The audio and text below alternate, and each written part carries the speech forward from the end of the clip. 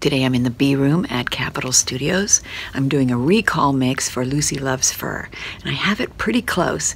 It was the original was done on this analog console. I'm using a hybrid approach.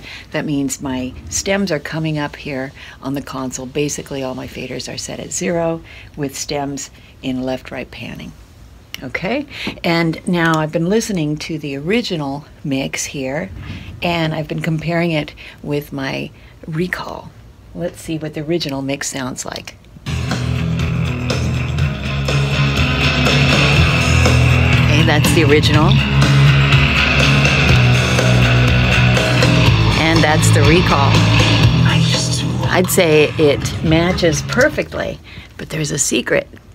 The original mix was done with this Fairchild 670 across the stereo bus, and the recall was done with the Looptrotter Monster too.